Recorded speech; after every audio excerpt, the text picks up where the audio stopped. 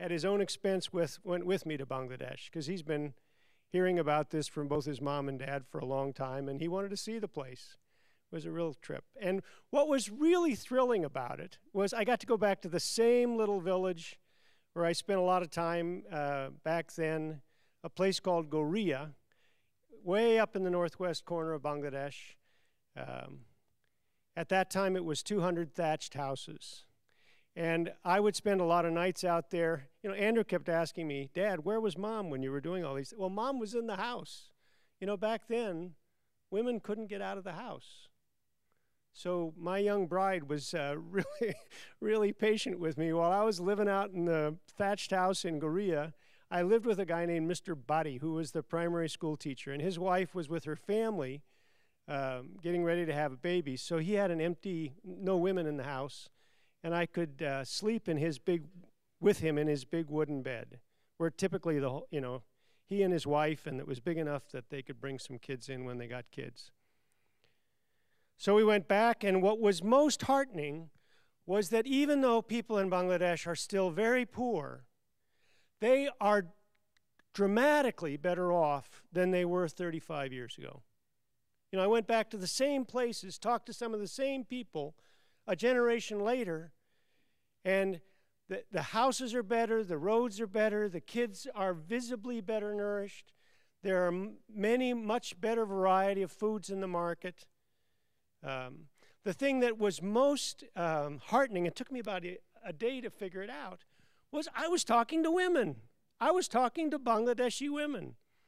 You know, I spoke Bengali 35 years ago, but I almost never talked to a woman because they were in the house. It was inappropriate for them to talk to a man other than their husband or somebody close to the family, certainly not a foreign man. But over those years, you know, a Grameen Bank and lots of NGOs have built up women's self-help groups, the microcredit groups, extension groups, many of them for landless women. They've all elected officers, and so a whole generation of women have come up with leadership abilities. And so I was talking to these low-income Bangladeshi women who, through an interpreter, were able to speak and speak with dignity. Really. You know, the Prime Minister of Bangladesh is a woman, which was unthinkable. And something like this has happened worldwide over the last generation. In the last 25 years or so, the number of people in absolute poverty in the world has been cut in half. So if you're the age of most Wheaton students, the world has made more progress against poverty in your lifetime than ever before in human history. I think this is God. That this is God moving in our time. To me, this is the great exodus of our time.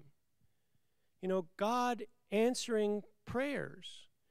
My friends, mostly these are Muslim men.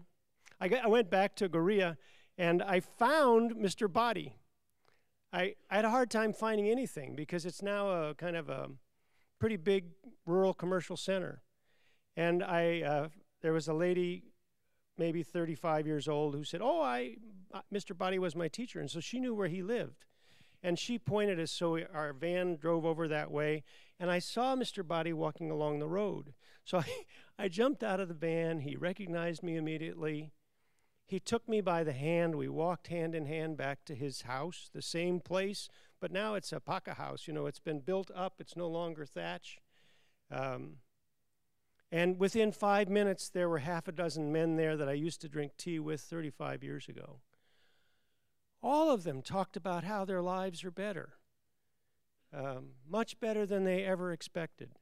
Mr. Badi particularly emphasized the fact that the gully next to the house where the mosquitoes used to breed has been filled in. So he doesn't have such a big problem with mosquitoes.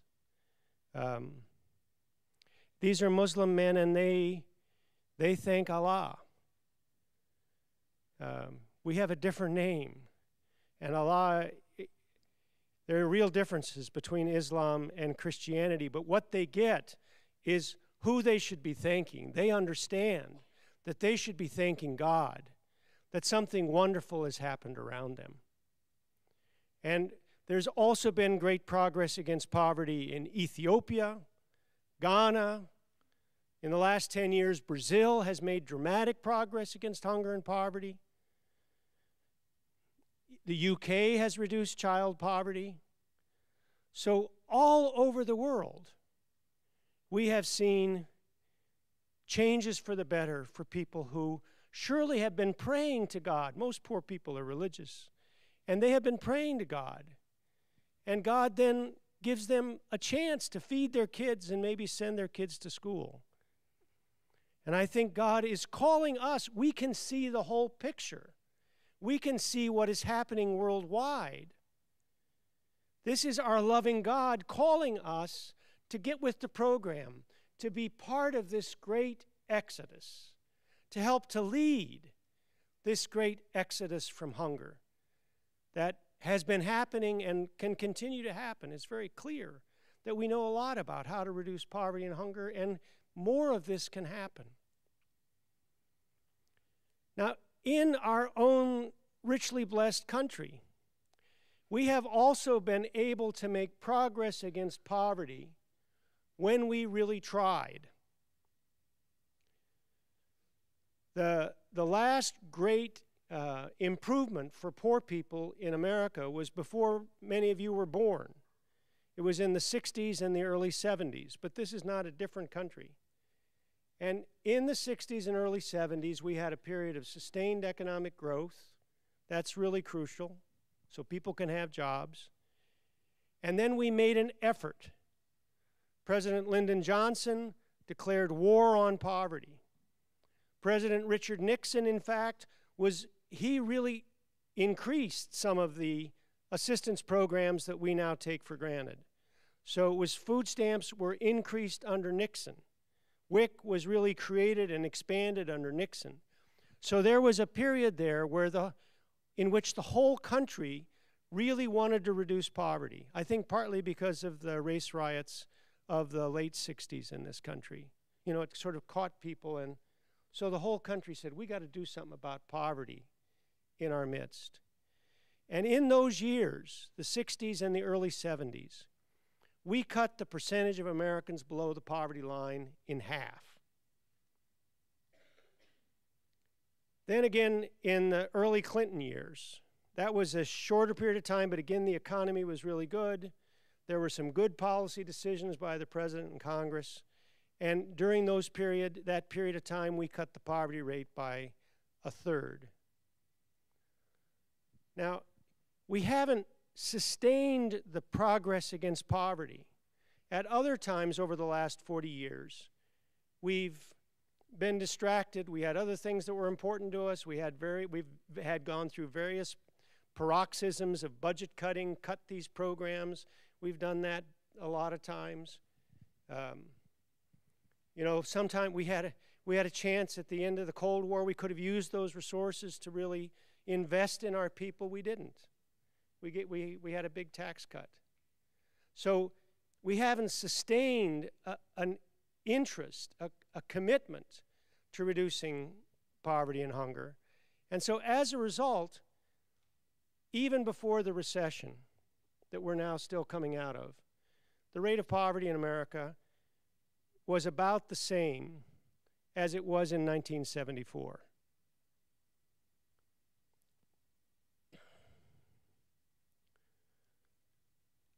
I think you can explain it lots of ways, but I think the main way to explain it is that we haven't, as a nation, made it a priority. You can just look at, while I was writing the book, I got to be at home and actually do some quiet thinking, and I made a list of our presidents. And we haven't had a president since Lyndon Johnson who made reducing poverty in America one of his top 5 priorities. So why are we surprised that we haven't reduced poverty? We've elected these people. They're good people. But it hasn't been a top 5 priority for a long time. We have never had a U.S. president who made reducing hunger and poverty in the world one of his top 20 priorities. In the UK, for both both Labour and Conservative prime ministers now, reducing poverty in the world is one of their top 20 priorities, because English and Scottish voters want it to be a priority. So David Cameron, the current Prime Minister of the UK, is a very conservative guy. He's cut lots of other programs, but he is expanding his international development assistance program because voters want that to happen. They think it's the right thing to happen.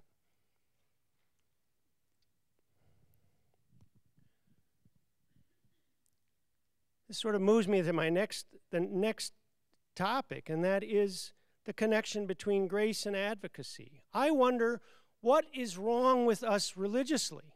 What is wrong with our country religiously? 95% of Americans believe in God. 1 in 4 Americans are in church every Sunday morning. But we haven't elected a president since Lyndon Johnson who made reducing poverty a priority for the nation. It's not that I think that the federal government can do everything, but if the federal government is AWOL, food banks and state governments can't make up the difference. You've got to have a framework in place that really encourages state governments, communities, and community organizations to do their part. So how can this be?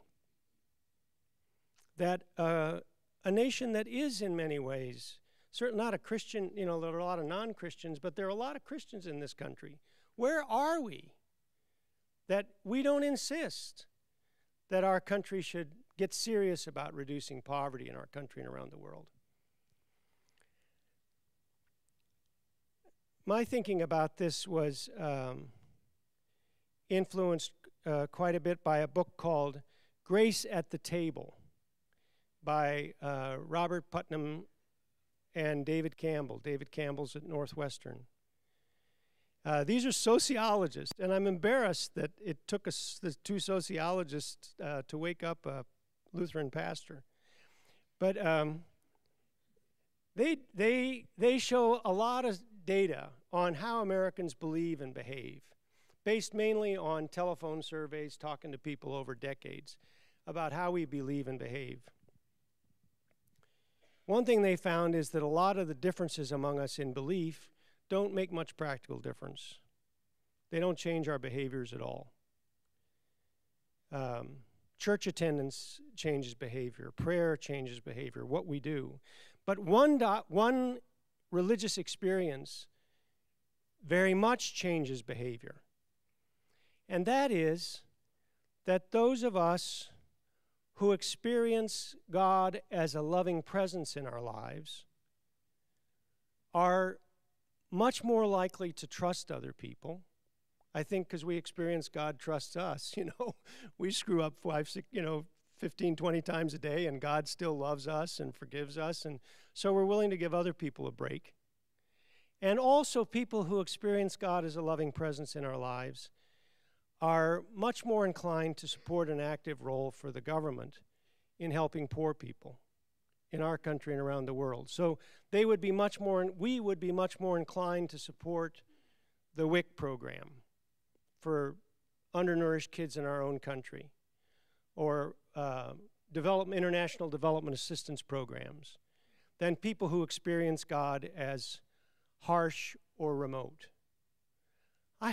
That just knocked me off. I was so amazed by it. I was struck at the importance of that finding. In fact, I managed to get David Campbell on email one Sunday afternoon, and I said, I'm going to give a speech, and I want to make sure that I got this straight. And Robert Putnam was on leave and was apparently out of touch with anybody. But as the conversation by email kept going, he was evidently had his on blind, BCC.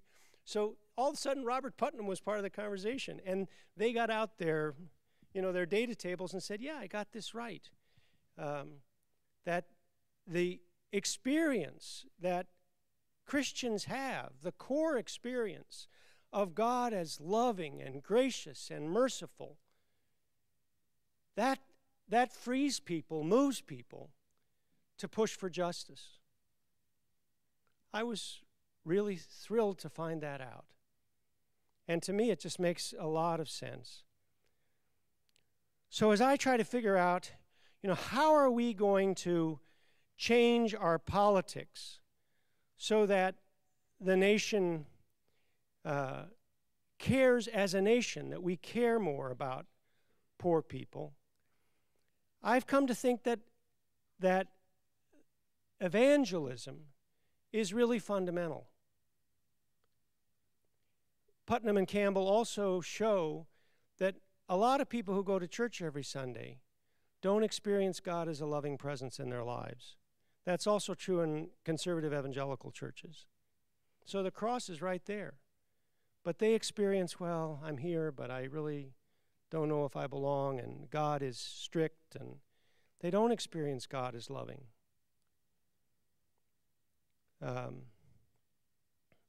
So I've come, and then there are a lot of people who, especially now, the fastest growing religious group in the country are people who don't identify with any church anymore, especially young people. A lot of people are dropping out of religion, and to some extent they're turned off by the churches. And what's amazing, I didn't know this, but a lot of those people experience God as a loving presence in their lives. So they're alienated from the church, but they don't feel alienated from God. I'm not saying that's ideal, but that's what they say. So what I think, and I here at Wheaton, above all, this place especially, I'm looking for you to help us figure this out. How do we proclaim and act out the love of God that we experience in the cross and resurrection of Jesus Christ in a fresh and compelling way, in a holistic way that will move lots of people to say, I want my church and I want my country to do a better job of providing help and opportunity to people who are struggling? How do we make that happen? How do we articulate the gospel in a way that also moves people to want to change the world for God? Because surely God doesn't just love us one by one. God loves the world. And God has purposes for us in the world. It's in your motto of for Christ and for his kingdom. So how can we proclaim and live the gospel in a way that moves the nation? I think we need a spiritual movement in our country. I'm not sure how many people have to be moved by the Spirit to change the nation. Maybe not that many. Maybe 10, 20,000 people. If 10 or 20,000 people would be moved by the love of God that we experience, newly moved by God's grace in Jesus Christ, to want to reach out and change the world for hungry people, I think that might be enough to get our country to take action, serious action, to make it possible for people to earn a living in this country and feed their kids. And also because we're the most powerful country in the world, U.S. action to encourage progress against poverty around the world would also make a huge difference. So I hope you're going to figure that out and also live it out, because it's just so clear we need it. And in fact, if 5,000 people would live that gospel, I think it would be attractive to a lot of the people who are now turned off from the churches. That a lot of people who are now staying home on Sunday morning would say, I want to be part of a Christian community. I think if we were serious about justice, I think we would also make the gospel of God's love, the evangelism, much more compelling to a lot of people who don't find Christianity very compelling now. I'm looking forward to talking to you about this when we do the questions. Let me now talk about Bread for the World. Bread for the World is a collective Christian voice for a collective Christian voice urging our nation's decision makers to end hunger at home and abroad. We're a bipartisan organization, that's real. Members of both parties, members of Congress from both parties are on my board. Bob Dole he's been on the board a long time, and in fact, he gives us a lot of money, which is really heartening. So I think the best way for me to give you an insight into how Bread for the World works is to tell you about a friend named Pat Pelham. She lives in Birmingham, Alabama. And she played a key role in the Jubilee Debt Relief Campaign of the year 2000, which was a tremendous demonstration of the power of the gospel in politics. I think it was in 1998, both Archbishop Tutu and the Pope said we ought to use the millennium year 2000 as a time when we could have a jubilee for poor countries that have impossible debts. Because starting in the 70s, Africa, a lot of other poor countries, had accumulated massive debts, unpayable debts. You know, if these were debts in the US, they'd go to bankruptcy court, but there are no bankruptcy courts internationally. So a country like Mozambique was paying more to the US and the UK and other creditors every year to service those old debts than it was spending on all health and education expenses for all its people. It just wasn't right. It needed to be fixed. But how do you fix a thing like that? And it started with a key Protestant and a key Catholic leader. And the idea of 2000 as a jubilee just hit a lot of Christian people as right. You know, if they'd read the Bible, they knew what Jubilee was. This seemed like, yeah, you know, the idea of Jubilee was every 50 years, if impossible debts, you write them all off every 50 years and start over so that people aren't hobbled. So in 1999, Bread for the World really started to campaign together with Christian groups in Europe, and also there were Jubilee campaigners in Zambia and other places. In Zambia, they were campaigning to say, you know, we need to reduce corruption so that if we get our debts released or reduced, we can actually use those resources better. When we started on it, I noticed that the representative from Birmingham, Alabama, Spencer Backus, was chair of the International Subcommittee of the Banking Committee. And I had met Spencer Backus in Birmingham because we've got a good, strong Bread for the World group, leadership group in Birmingham. And they had organized a hunger banquet, and they'd invited the member of Congress to come. So they positioned Mr. Backus between me and the chair of the Republican Party of the district, who was also the Presbyterian Hunger Action Enabler for Birmingham. So, in fact, Mr. Backus sponsored a nutrition program bill that year. So then when I saw he was the chair of the relevant subcommittee, I could see we're not going to get the U.S. to participate in writing down the debts of the poorest countries or some of the poorest countries if his committee is not part of it. So I called Pat and her friend Elaine Van Cleve. They, within 2 weeks, came with 2 other people. They flew up at their own expense to meet Mr. Backus. They brought letters. They go to Independent Presbyterian Church, which is a pretty conservative, affluent Presbyterian church. But they brought letters to Mr. Backus that had been written at Our Lady of Sorrows Catholic Church across town. And we met with, he had just been made chair, and so we met the office furniture wasn't even there yet. We sat sort of on desks. And I think Elaine convinced him in her first comments.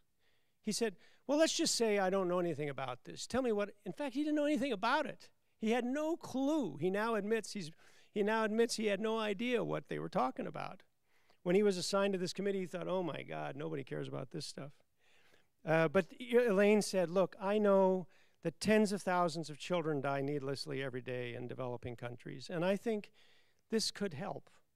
So I want you to help achieve some debt reduction for some of the poorest countries in the world. And I think he got it right away. He's a Southern Baptist, really a decent guy in lots of ways. And I think he just got it.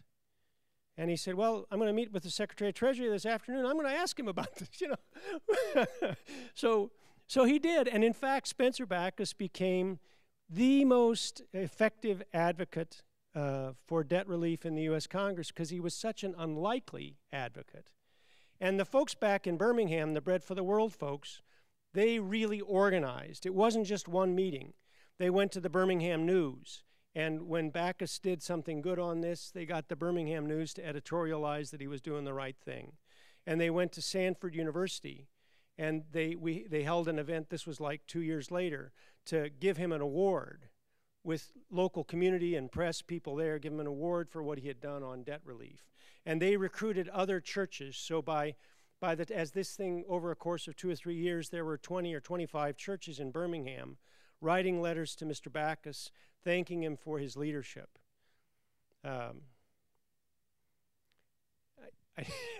He really is a character. When the full banking committee considered debt relief for poor countries, he said, you know, I think if we don't write off the debts of some of these countries, these people are going to be suffering for the rest of their lives. And I think we're going to be suffering for a lot longer than that.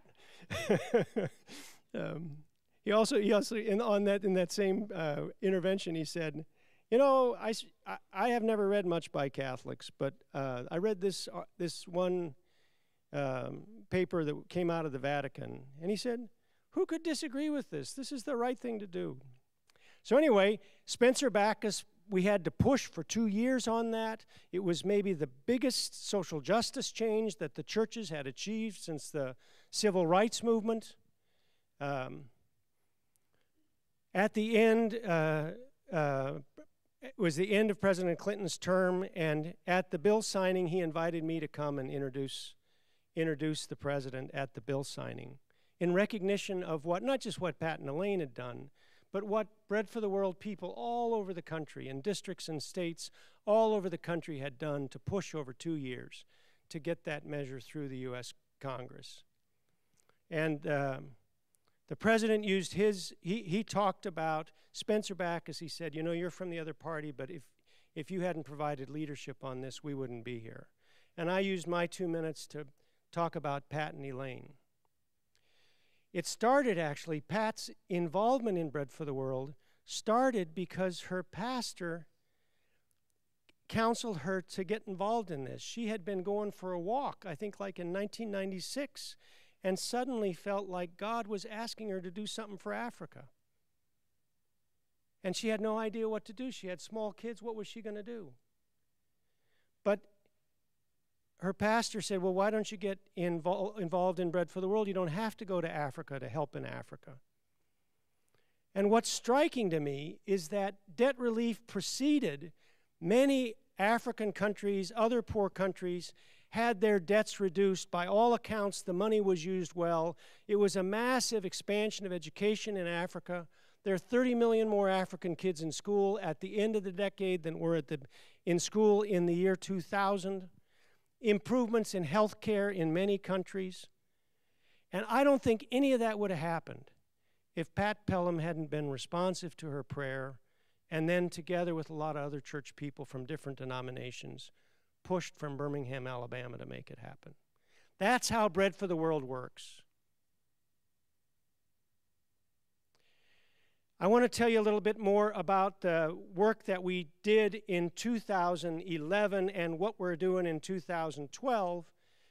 I think what we achieved in 2011 is the biggest social justice victory for Christians since the Jubilee movement, maybe bigger than the Jubilee movement. Because at the beginning of 2011, there were deep, uncompromising, huge pressures to cut programs for poor people indiscriminately.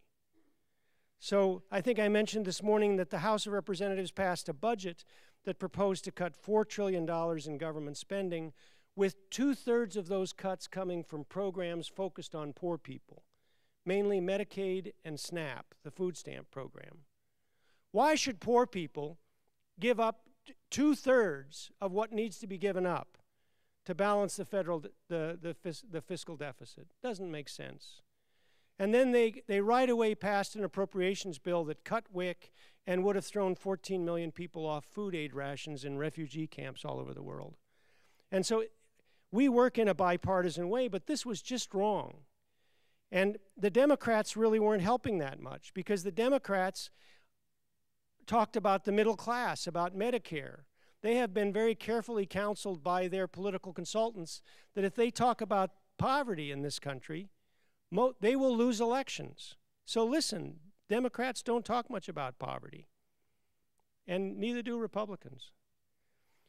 So it was really church leaders who and church people who decided we had to do something. And so we started with a long fast. It was Jim Wallace and Tony Hall and myself at first.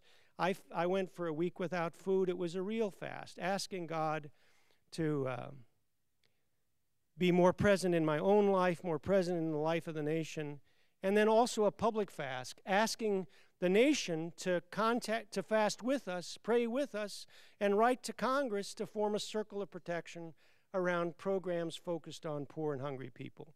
We can reduce the fiscal deficit. We can make our budget work without being tough on people who can't feed their kids.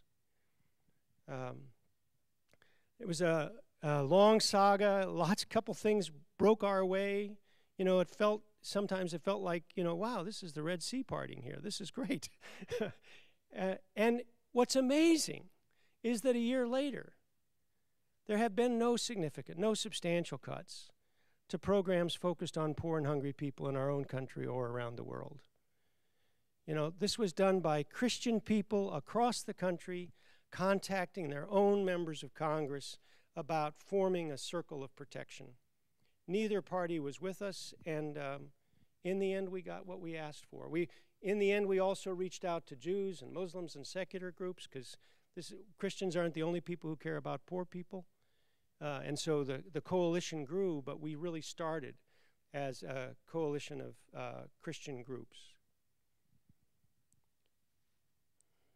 It's another demonstration that Christian people, it doesn't happen just because somebody in Washington does something.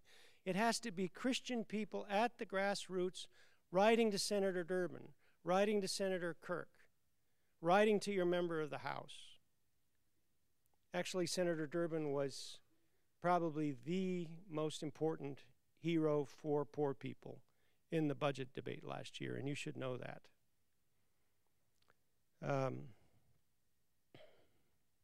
Now this year, the fight is not over. We have to protect programs focused on poor people in an even more constrained fiscal environment, because the President and Congress agreed to cut $2 trillion in government spending over 10 years.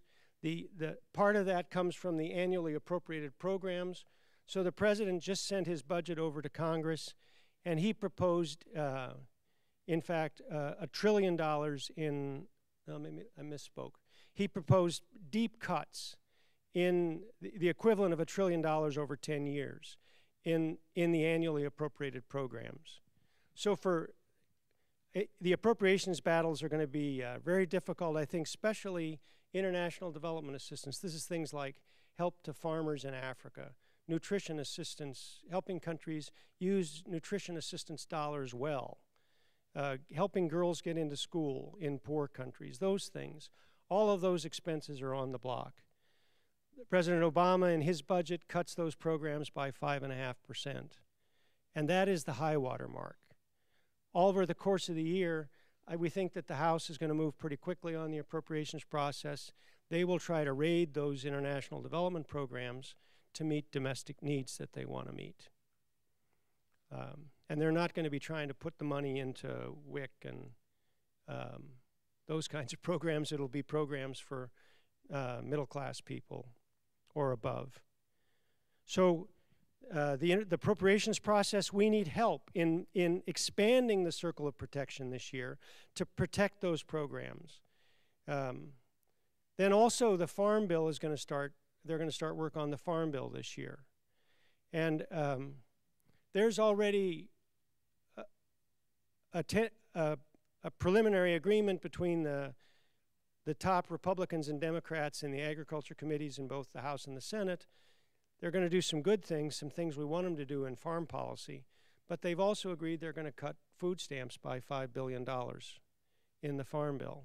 That's equivalent to a year's worth of all the food charity in the country.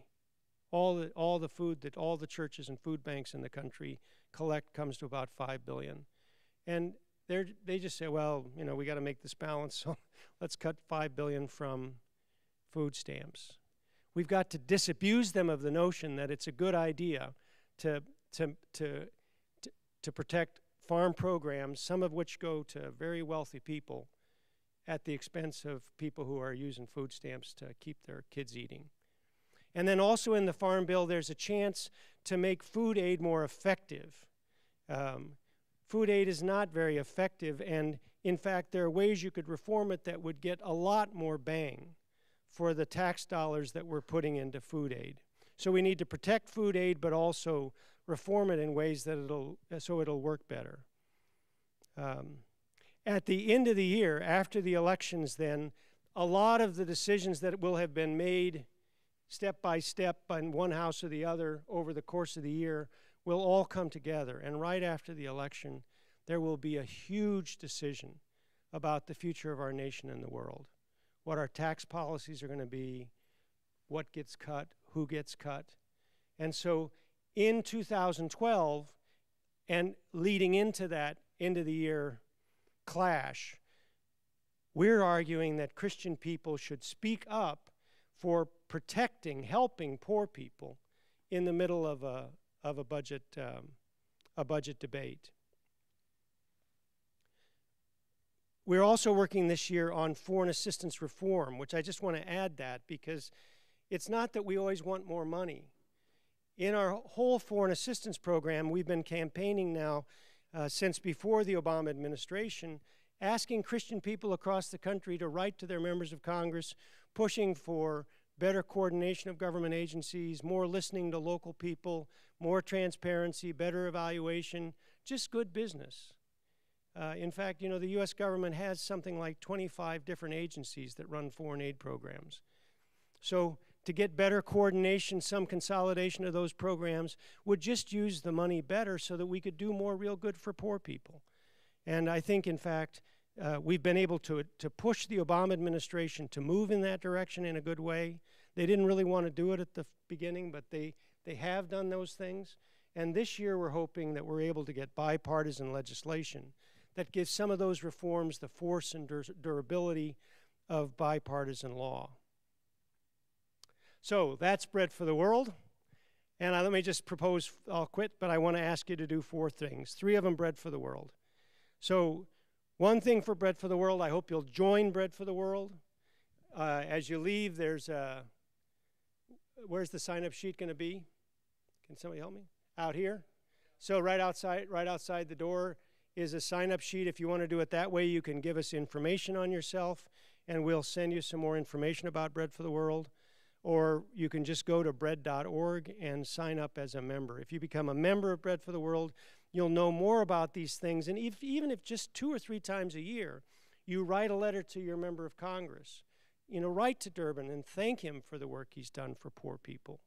Or write to Mark Kirk when he's out of the hospital and thank him. He's a good advocate for international development assistance. So he needs to hear that people back home appreciate that.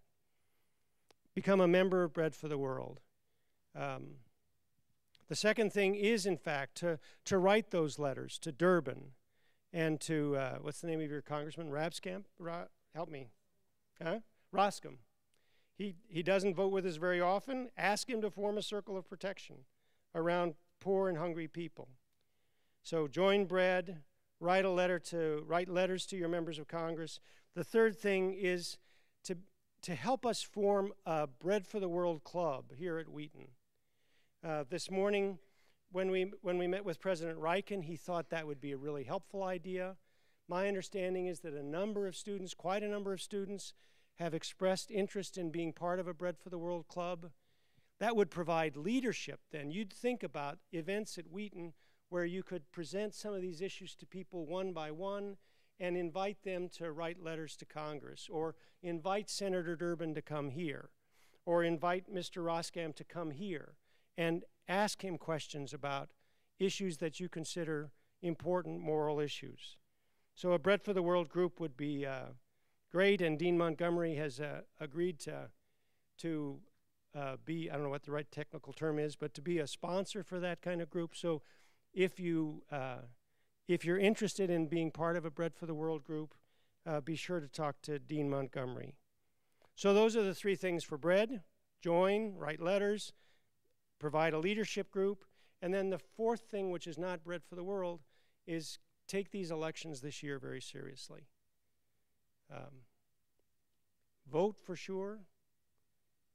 It's also important, Bread for the World doesn't do it, but pick a good candidate, somebody who cares about the things that you think are important to God, and give him time, give him money, so that we get people into office who represent our values. Thanks a lot. Let me quit there and we'll have some questions.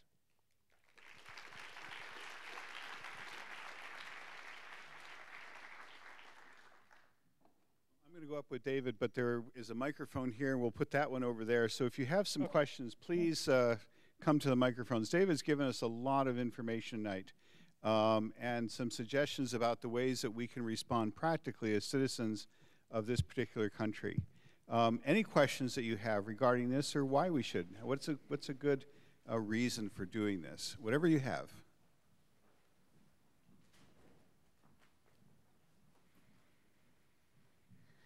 Hi, Reverend Beckman. Thank you so much for being with us this weekend. My name is Wendy, and I was a hunger intern in Bethlehem in Palestine this past summer and fall.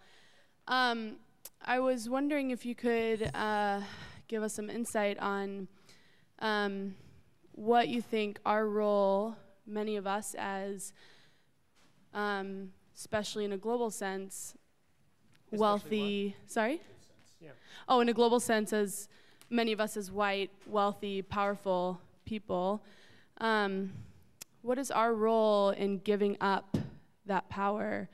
Because I think I heard a lot about, talking about the poor as a separate group and us as kind of reaching out to the poor instead of just in our communities, and also trying to bring the poor to some kind of status that we have, when I think that in a lot of ways, God definitely, at least I think, our levels of consumption and our lifestyles are not Christ-like. And so what do you think, how does that play into responding to God's call to be like him and show him to the world? It's a really good point. You're right, and I did sound sort of paternalistic, but so you're absolutely right that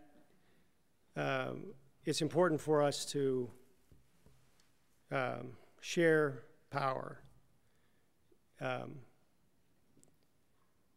And you're also right that we are powerful. So I think the most common sin is that we don't even acknowledge that we're powerful, and we don't do anything. So we don't use our power to change things. You know, when we make it possible for little kids, all little kids, to eat properly, that's empowerment. Those children will be better able to take care of themselves their whole lives if they eat all the time when they're little. And there are other ways, beyond the economic ways, there are some ways to share power. Both internationally and in our own country. You know, in our own country, there are issues like making it relatively easy for working people to vote. That's an empowerment issue.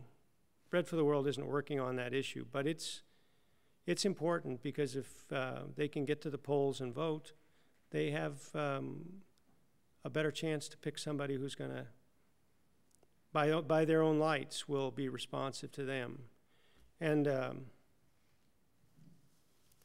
I think also there are ways in what we're trying to do on foreign assistance reform. Partly what we're trying to do is change it so that more of the money that is available to spend, say, in Tanzania can be spent in ways that are responsive to what the Tanzanian government and civil society groups in Tanzania want, and not necessarily what the One Campaign or Bread for the World or Save the Children or Cargill or somebody wants.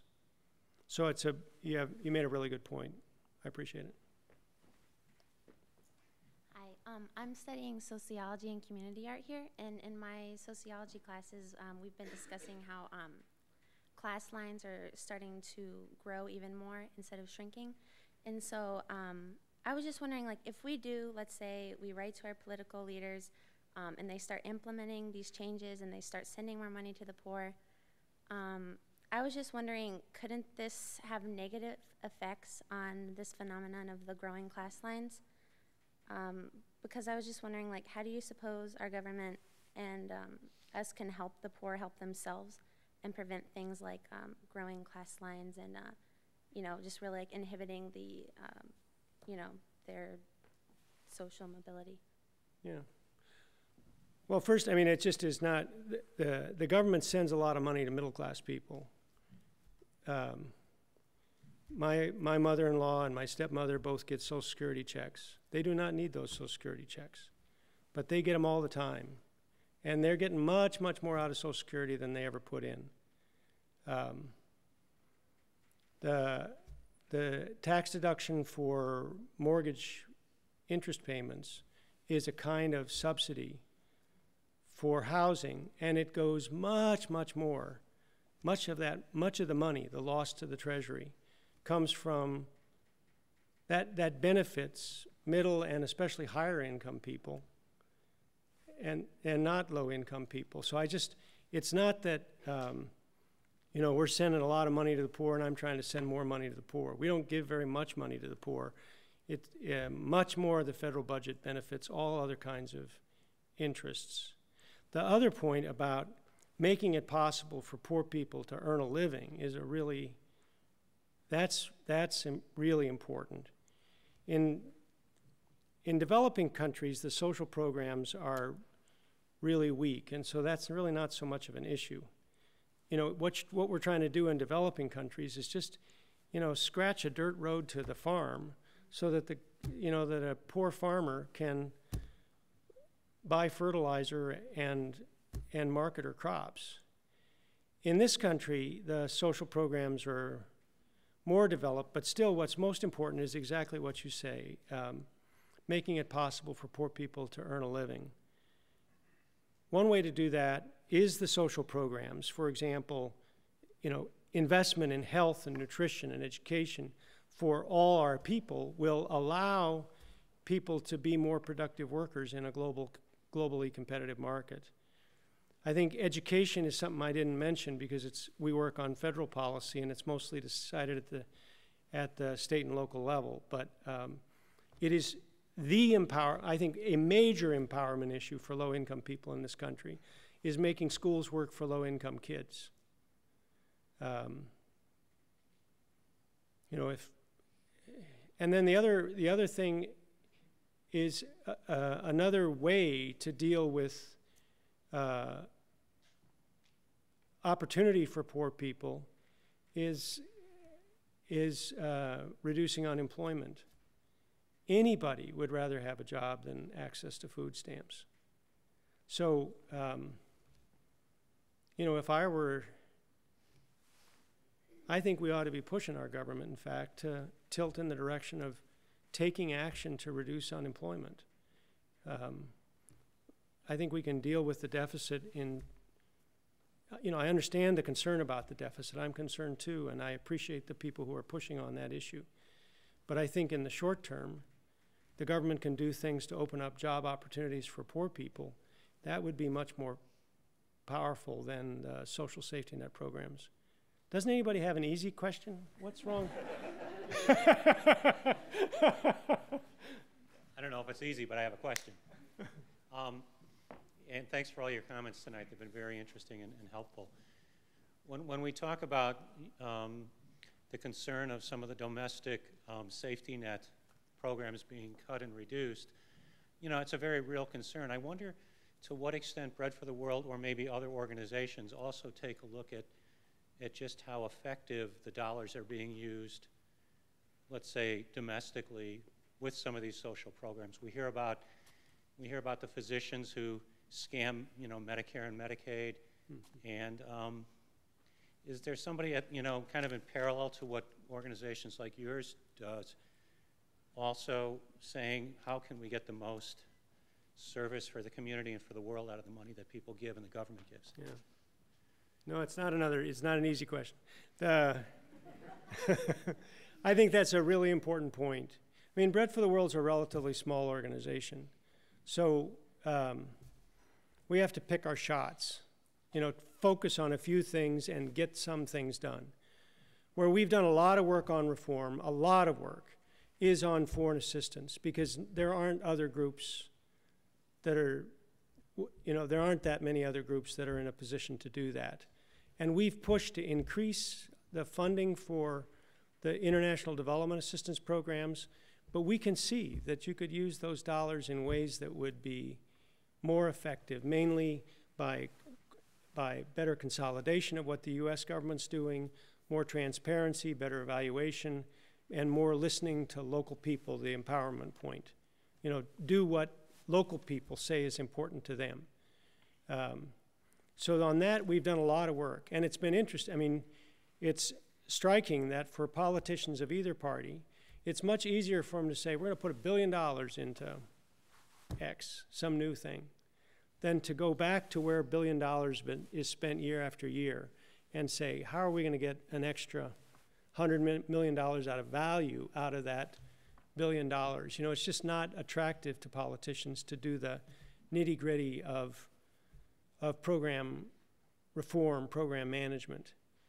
Foreign assistance is one on which we've done a lot. We also, because we've done a lot of work on the nutrition programs, SNAP and WIC, we've worked hard on making those programs more effective. Food stamps used to waste a lot of money. There were all these stories about, I mean, everybody knows the story about somebody in line who was using food stamps to buy booze, or people selling there used to be little coupons, so people could sell those pretty easily for drugs or something. But both Clinton and Bush administrations really worked hard, and we helped them work hard to tighten up the food stamp program. It's now a debit card, so it's a centralized, computerized network. So when somebody purchases something, we know that's food. You know it because you can see what was purchased, you know, from the grocery code. And it's hard to sell a card because you can't see how much value is on it. So the error rate for food stamps now is very, very low. And if there's some cheating going on, it's mostly local convenience stores. The stores are cheating, but very few beneficiaries now do that. And similarly with WIC, we've worked to update the package of food that is available, because when the WIC program was designed, we had different ideas of what was good to feed a baby. So, you know, it was a lot of infant formula and stuff like that. And that was hard to change because the infant formula companies didn't want to change the package of which were the foods that were subsidized for people with low-income babies. But maybe 2 years ago, USDA helped to, we pushed and encouraged, and USDA, in fact, reformed the WIC program. So on those issues, we have played a role. We haven't done much on the, haven't done anything on the medical programs. And you're right that I think in Medicaid and Medicare there are abuses. My sense is also in job training programs there's an opportunity to get more bang for the buck. And we, as citizens, should we really encourage that kind of approach? What we've said to the people who want to cut these programs is great. If you can show us ways to make them more efficient, we'll help you do it. But we shouldn't cut back on our level of effort. Or, you know, if we can make, like we love the earned income tax credit and the child tax credit. Those are approaches that reward work. You have to work and have a paycheck to get, in effect, it's a negative income tax. So people who are poor or near poor but are working and still can't feed their kids can get the earned income tax credit and the child tax credit. That's an approach we support because we think it, you know, it sets the right incentives. So I agree with your point. Take one more question. Yeah, I know you mentioned it a little bit, but could you just explain a little bit of what Bread for the World does to address some of the root issues of hunger, both here and abroad? I know you mentioned a little bit about unemployment and international development, but in what ways do you feel like it's not just looking at the symptoms and is trying to help the real core issues that might be underlying? So, like, what are the root causes in your mind? I guess I'm asking you that too, but you know, with the dependency problem on international aid of these developing countries, and also in the U.S., seeing poverty at times perhaps being perpetuated because they can rely on food stamps, and you know, so the reason why we want to feed people is for them to have a better life, not just so that we know that they're fed. So right. Yeah, I don't know. So on the dependency issue, I guess there's a real issue there, but I think it's exaggerated. It's used as a pretext for not being generous. So, for example, 3 years ago I got to go to Mozambique. Mozambique is getting a lot of international assistance but it's because the government is using resources well. It's a democratically elected government. They've managed to make a transition from a long, long civil war, so they have peace. It's a pretty good government. Now they're getting a lot of foreign aid, so if there's a country that would be corrupted by dependence, Mozambique would be a candidate for that risk.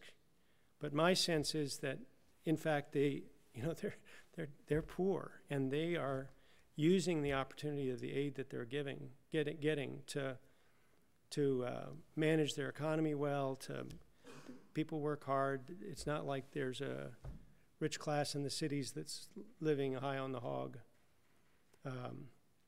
So I think the issue of dependency and making negative incentives is a real concern, but I don't see it happening. I don't see it happening in developing countries that I know. And then in this country too, it's a real issue. One reason we like the tax credits is because they help make the incentives right. But food stamps, you don't get much money from food stamps. You got to be extremely poor. You got to have virtually no assets and no income, and then you don't get very much money. It's not enough money to buy groceries for a month. I mean, you get it for the month, but it lasts you through about 22 days.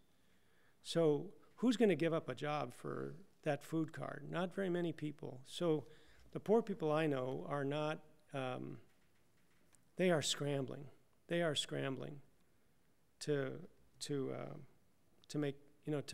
get out of poverty, to deal with it. So now, I'm sure that dependence is a problem in some instances, but I don't see that as big a problem as it is in our rhetoric. Maybe I can just, if I may, I want to close with a story. And I told you about one of my boys this morning, so I want to tell you about my other boy. He's had a really tough time. My second son has really suffered from alcoholism and addiction.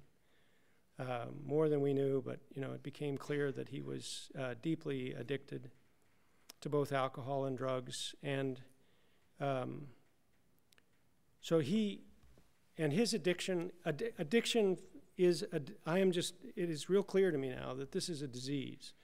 It's a problem of the frontal cortex, and it's a genetically inherited disease. So, I can have a couple glasses of wine and stop.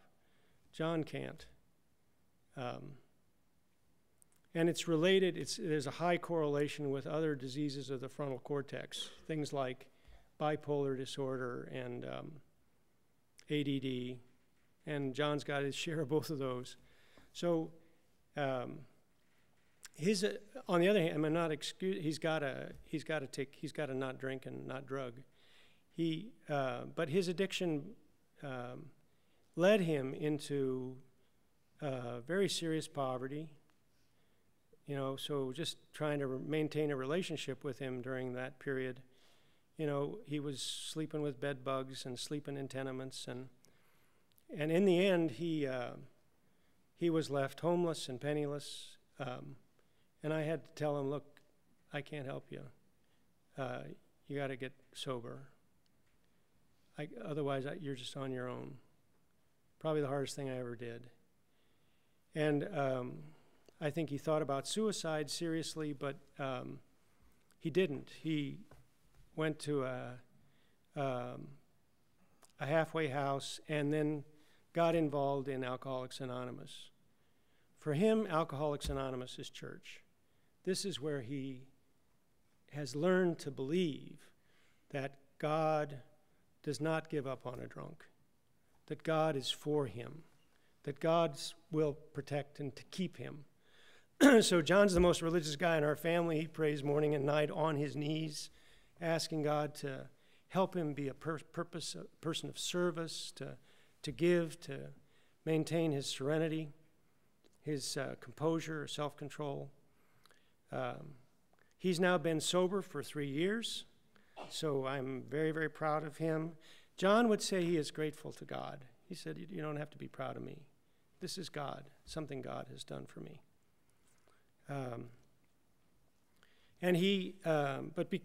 Because of his experience, it's given me a really kind of insider view of poverty and near poverty. He's now in love with a woman. They're going to get married in September, and for more than a year now, he has a minimum wage job, and he's been taking care of his girlfriend and her little boy. John doesn't feel like he's cut out for college, so a minimum wage job in this economy is about what he can earn. And taking care of 3 people on a minimum wage job is very, very tough. It is very, very tough. In all that, the main thing, John would say the main thing has been AA and God. But I think the public programs, in fact, have been helpful. So John's fiance, for a period of time, she did get SNAP, she got Medicaid, health insurance for the little boy who's going to become my grandson. She lived in Section 8 housing for a while. It was crap housing, but she got, free or cheap housing. So she and this little boy are in much better shape now because they had public assistance for those first few years. John hasn't used federal assistance, but I thank God that the state where he's living has a drug treatment court, because the drug treatment court was able to combine discipline, the threat of jail, with an understanding that this is a disease in a way that no church could. You need the power of the state, to say, if you screw up, you're going to jail this weekend. And I think the drug treatment court, it's great public policy. It saved, when you put addicts in drug treatment court, you save money because you don't have to pay for them to eat 3 meals a day in jail. So I guess my own experience with my own son makes me really convinced that nobody gets out of poverty without working his butt off. I'm not trying to make things easy for people to get out of poverty. It's impossible. everybody who gets out of poverty works hard. But I think we can set up laws and systems that make it possible for people to climb out of poverty in our country and all over the world. And that's what Bread for the World's about. Thanks.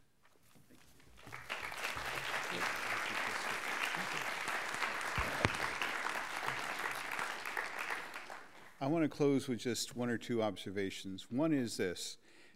David, thank you. You have just given us an incredible amount to think about today, both this morning and this evening. This is your time in your lives, students, when you can explore these questions. Explore them in the classes that you choose to take. Explore them in the experiences that you intend to have while you're here. Seek out those places where you can address these kind of questions. These are the questions not only of David's and my time, but of your time. And they're questions that you are going to have to address in order to live in peace and security, and to have peace and security for others as well. And it's the heart of what God's intentions for humanity really are.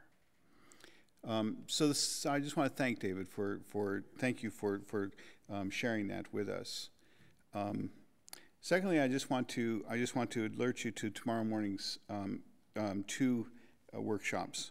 One of them is at 9:30, the first on emerging themes in local food movements, food sovereignty, security, and generosity. We're going to be looking early in the morning at local food development. We're going to look at organic kinds of things. We're going to look at local production and local use. The second one is the Earth and God's Bounty, emerging themes in global food production and distribution, which we're going to look at the global sort of scale of food production. What is needed in the future? How do we bring this? How do we bring food supplies that are so desperately needed increasingly to our world that is hungry? So we're going to look at both of those. And I would think both of them will be really challenging, will be informative, and will help the whole discussion that began earlier this week with another event on Wednesday evening. So looking forward to that. I think these are critical issues that face all of us. And so we thank you for coming out tonight. Have a good evening. I hope we see you tomorrow morning.